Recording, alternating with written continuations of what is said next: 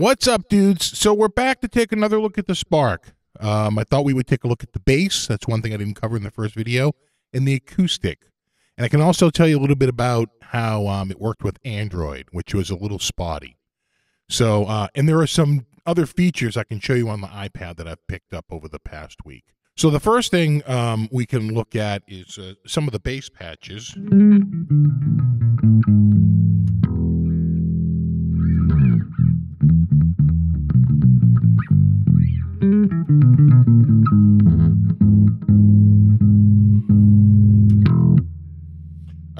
There was only 2 installed, on the local iPad. So I went online and I downloaded a few more like this.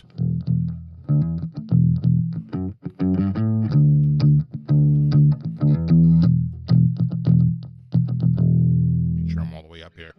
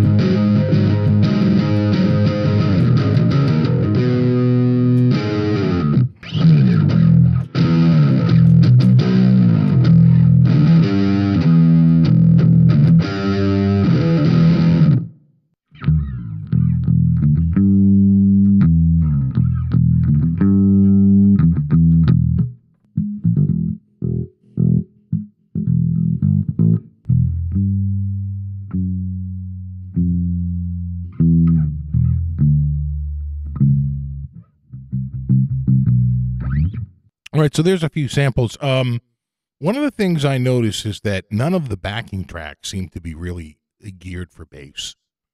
They seem to be all geared for guitar. It really is a guitar practice amp. So I found a lot of those backing tracks, in fact, all of the backing tracks had bass, right? There were none that were just meant for bass soloing over. So that's just something to keep in mind. I think bass is a nice thing, and a little add-on that they could put in, but I don't think it's quite the focal point. I think the thing sounds great, but I wouldn't use this like with a band. I don't think it'll be loud enough, and I'd be worried about hurting the speakers. This is more of a practice amp, especially for bass. All right, let me go grab an acoustic, and we'll check out a few of the acoustic patches. All right, we're back. I grabbed an acoustic. And we have a few of the stock patches here.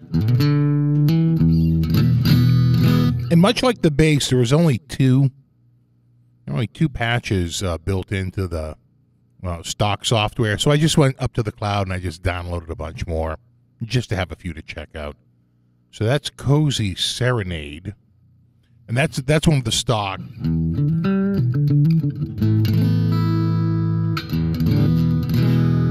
One of the stock patches.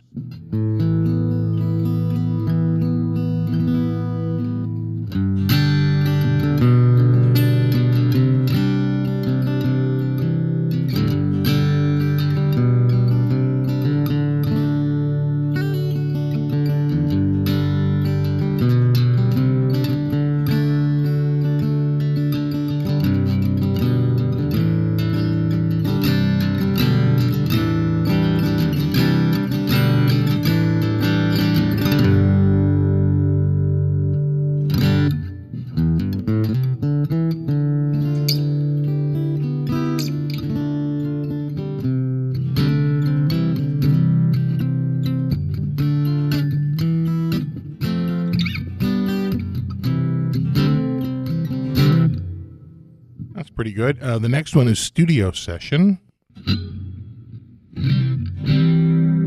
It adds a chorus.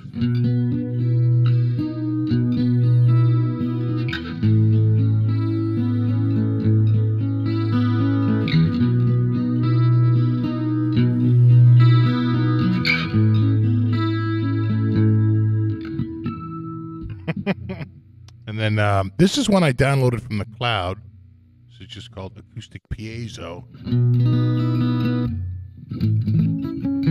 kind of a small room. I think the first two had a lot more reverb going on.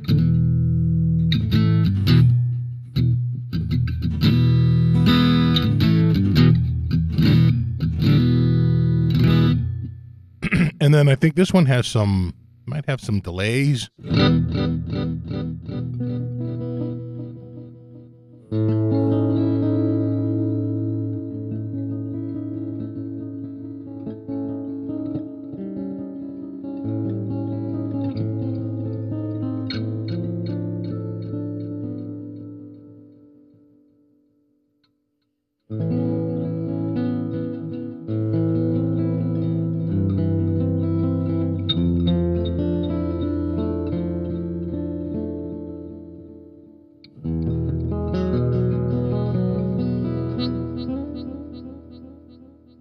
I think it sounds pretty good.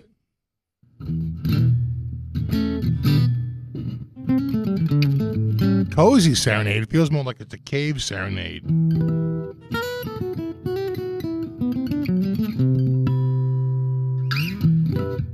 All right.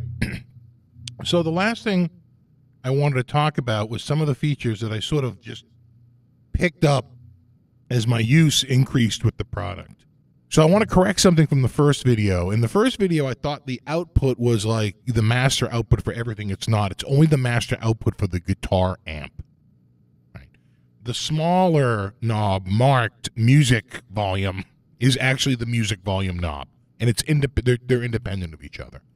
So also, I confirmed that the auxiliary is an auxiliary in. And so this knob up here will control Bluetooth playback audio, audio auxiliary in audio, right? The auxiliary in audio. And any audio you're getting back from the USB source. So like if you were using it as an interface and you were using the Spark as your monitors, basically, a set of stereo speakers as a monitor, here listening back to what you played in the computer, this would control that volume. That output volume, the smaller knob in the back, not the output knob. That's only for the amp. What else? Another thing I wanted to show you on here that I didn't quite fully understand, but I have a better handle on it now.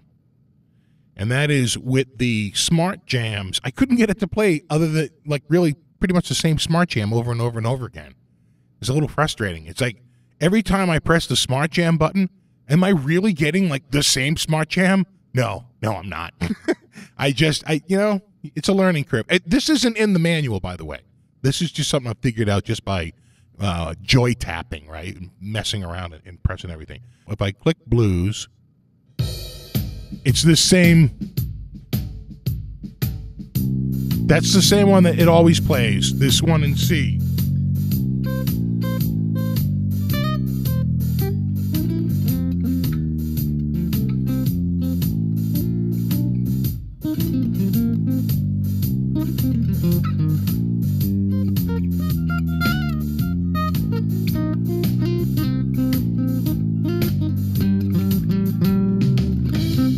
Right? To change it, you just tap this little one of these arrows up at the top. Whole new tune. New pace.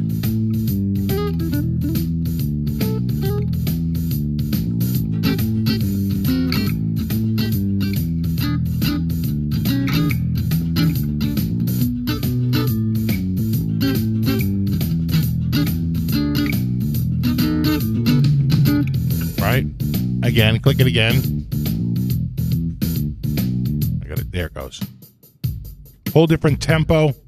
1, 2, 3, 1, 2, 3, 1, 2, 3, 1, 2, 3, 1, 2, 3, 1, 2, 3. Yeah, this looks like it's in G. Whole new key.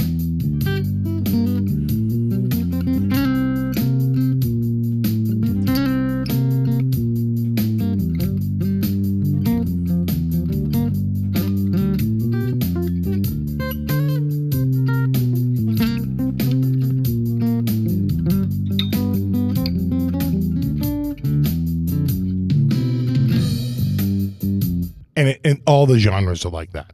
All right. One thing I will say about the Smart Jam is that it's a little spotty on Android. So since making the first video, which I only use the iPad, I tried my old, and admittedly, it's a really old, my old Nexus from Google, right? My Google Nexus from 2013. It has Android 6 on it. The current version of Android is Android 10. And how they handled it were very different. If I had to guess, I would say that I believe Android 10, that sounds like MIDI to me, right? I know that Android 10, they rewrote their MIDI system. I'll bet it's just the fact that it can't talk to it. So on Android 10, Smart Jams don't work. But on Android 6, they do work, right? So it really just depends on your version. With Android 6, the backing tracks wouldn't automatically play. Android 10, they would, right? Again, just one little difference. Also, with Android versus iOS has a landscape mode. I could not get it to go landscape on Android. It was locked to portrait no matter whether it was Android 6 or Android 10, either way. And one other last thing about Android. When I connected with Android 6, it couldn't get the Android subsystem to connect through Bluetooth automatically. And that's been a problem on that machine for about a year and a half now. About a year and a half ago, Android rewrote how you connect to the subsystem for both Wi-Fi, because I also use it to control my GoPro camera and my Panasonic camera. And I noticed that all of a sudden it couldn't control the Wi-Fi anymore to connect. I had to connect manually. And the same thing was with Bluetooth. On Android 6, I had to manually connect through Bluetooth using Android's settings. I couldn't do it through the software. On Android 10, when I clicked on it, right on my phone, it popped up a little window. Do you want to connect? I said yes, and boom, it connected right away. So the Lord giveth and the Lord taketh away. So on Android 10, the MIDI system doesn't seem to be working right now. And again, I believe that was redesigned for Android 10. It works fine on 6. But on 6, like, I can't get it to automatically connect, and it won't automatically play the videos, where that does work on Android 10. So the reality is that they seem to be more in beta than on iOS for Android. It's a much more difficult platform to program for because of the hardware footprints are so different, right? It really is. It really is a much harder platform. One other thing I wanted to show you, I'm trying to remember here, collecting my thoughts. Yeah, one other thing I wanted to show you is this third button here. I didn't really get this at first. I didn't understand why these recently played was here until I started going back and wanting to play with the same track again. So I would go down to blues. It'd be like, oh, where's that blues track I was playing? And I'd be like scrolling through trying to find the blues track. With recently played, I can set up, right, these are all my recently played tracks, and I can just work off this short little list. And that's real easy when you want to go back and jam to the same song over and over and over again. That's huge. Also, I can confirm that all the devices, Android and iPad, they all would connect just straight up as a Bluetooth speaker, even when the amp was on.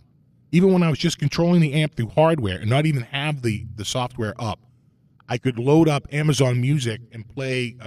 I can't play it now because it's copyrighted. A copyrighted song on this, and I could adjust the volume through this volume up here, and I could jam along with it. That worked. So one last thing. Someone was asking about foot switch functionality. Right now, no. There is no foot. You can't plug a foot switch into the USB or anything like that. But, as we both know, it's Bluetooth, right? It's got a full Bluetooth receiver in it that can handle two streams, one to handle the audio from any device and one to handle working the amp control. That's a whole other Bluetooth stream. Adding another stream, a foot switch stream, seems to be doable to me, but it's just a matter of development. We'll see. All right, dudes. Well, there you have it. As always, thanks so much for hanging out. I'll leave links down in the description. And rock on.